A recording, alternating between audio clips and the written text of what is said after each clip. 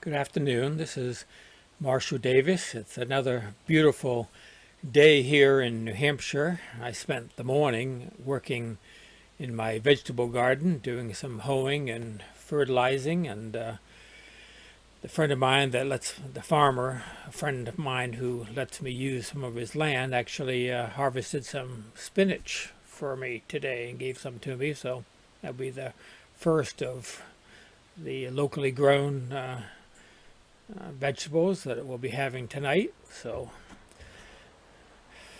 I'm happy about having done that, having the gardening season upon me.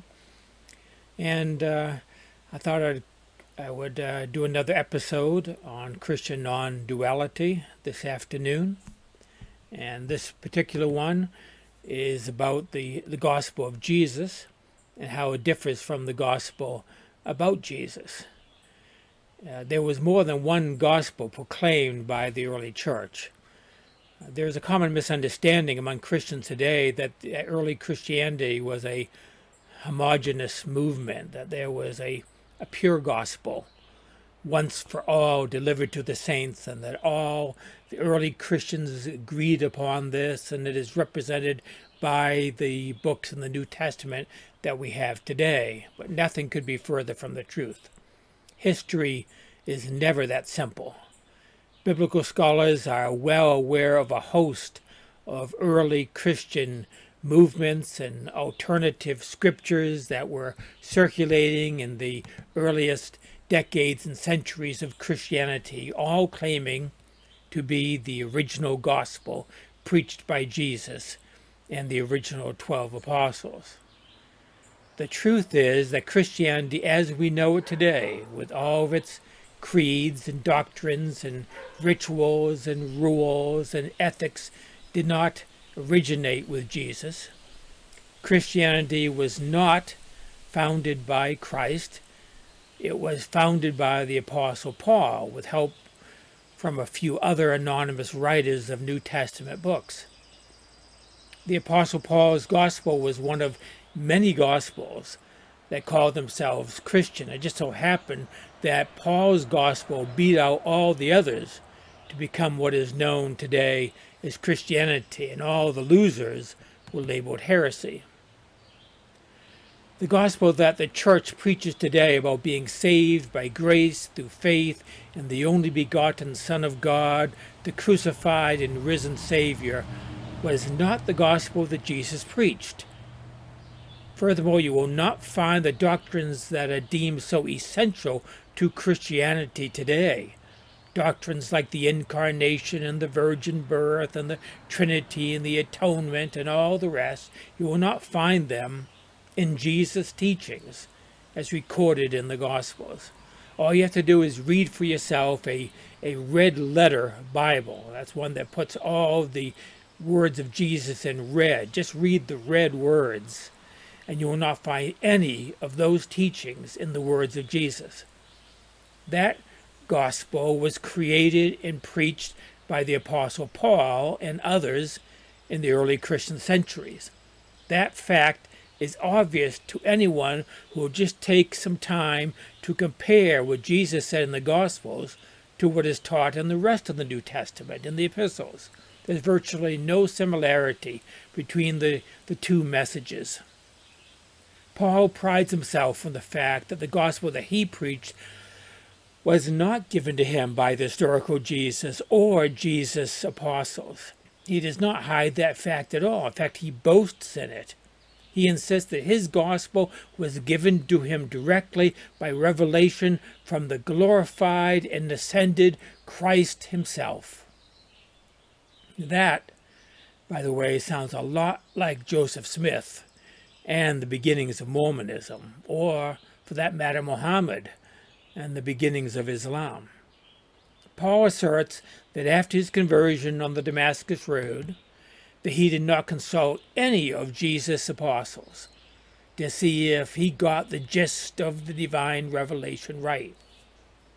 In fact, he writes in Galatians, "I want you to know, brothers and sisters, that the gospel I preached is not of human origin, I did not receive it from any man, nor was I taught it. Rather, I received it by revelation from Jesus Christ. And then he goes on. But when God, who set me apart from my mother's womb and called me by his grace, was pleased to reveal his Son in me, so that I might preach him among the Gentiles, my immediate response was not to consult any human being.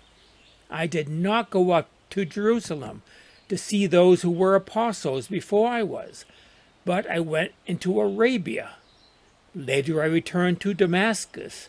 Then after 3 years, I went up to Jerusalem to get acquainted with Cephas, who is Peter, and stayed with him 15 days. I saw none of the other apostles, only James, the Lord's brother. I assure you before God that what I am writing to you is no lie, he says. Not only was Paul's gospel of a different origin than the apostles' gospel, he seems to have been at odds with the original disciples of Jesus. He writes to the Corinthians, "For if someone comes to you and preaches a Jesus other than the Jesus we preached, or if you receive a different spirit from the spirit that you received, or a different gospel from the one you accepted, you put up with it easily enough. I do not think I am the least inferior to the most eminent apostles. I may indeed be untrained as a speaker, but I do have knowledge." Now these eminent apostles, or as the New International Version translates it, super apostles that he mentions here, are most likely the original 12 chosen by Jesus. Paul was at odds with them. The author of the Acts of the Apostles, which is attributed to Paul's friend and traveling companion Luke, the physician, tries to downplay these differences between the leaders of the Jerusalem church and Paul. But what else could you expect from someone in Paul's circle of close friends? But the message still comes across in Acts that there was serious tension between the two camps. In fact, the battle between Paul's gospel and the other gospels that were being preached got nasty very quickly. In what might be the earliest book of the New Testament, his letter to the Galatians, Paul writes this: "Evidently some people are throwing you into confusion and are trying to pervert the gospel of Christ. But even if we or an angel from heaven should preach a gospel other than the one we preach to you, let them be under God's curse. As we have already said, so now I say again, if anybody is preaching to you a gospel other than what you accepted, let them be under God's curse." Wow. Early Christianity was a battlefield of gospels and ideas. But in the end, Paul's gospel won the war. The church today is the descendant of the Pauline church. But Paul's gospel was not Jesus' gospel. Paul never met Jesus, never heard him preach, did not follow him during Jesus' lifetime. That was supposed to be one of the qualifications for being an apostle. But he was never appointed as an apostle by the 12.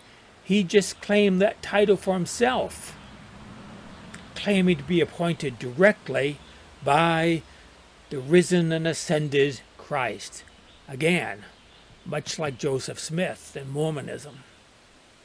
Later, according to Acts, the Antioch church sent him and Barnabas on a preaching mission. There was no evidence that Paul was familiar with any of Jesus' teachings. He never quotes Jesus in any of his letters, with the one exception of the words of institution of the Lord's Supper. There is one saying of Jesus that Paul quotes in the book of Acts, that it's better to give than to receive, but that saying is not found in the four Gospels, so who knows where that came from. Paul's gospel was not the gospel of Jesus. It was a gospel about Jesus that he made up. His gospel became the core of the Christian message. That is why I say that Paul was the founder of Christianity. What was Paul's gospel? He put it this way. He said, "We preach Christ crucified." His message was not the teachings of Jesus, but the death of Jesus and what it meant. He interprets Jesus' death as a sin offering, an atonement for sin that fulfilled the Old Testament sacrificial system and saves us. That is Paul's gospel in a nutshell. Now, there are, of course, a lot of other elements of it, important elements of his gospel, like the role of grace and faith and works and all that, but its center is the cross. Jesus preached the kingdom of God. Now, don't misunderstand me. I am not dismissing traditional Christianity wholesale. I am a Christian. I'm not saying that there's not profound truth in Paul's writings or in all the traditional doctrines of historic Christianity. Certainly there is. The cross and the resurrection point to profound spiritual realities, and I have spoken about them in other episodes, and I will speak about them again in the future, I'm sure. I find value in them. What I am saying is that this was not Jesus' gospel. And if we are followers of Jesus, it seems like we ought to listen to him first and foremost. You know, I'm a follower of Jesus, not Paul. Jesus preached the kingdom of God.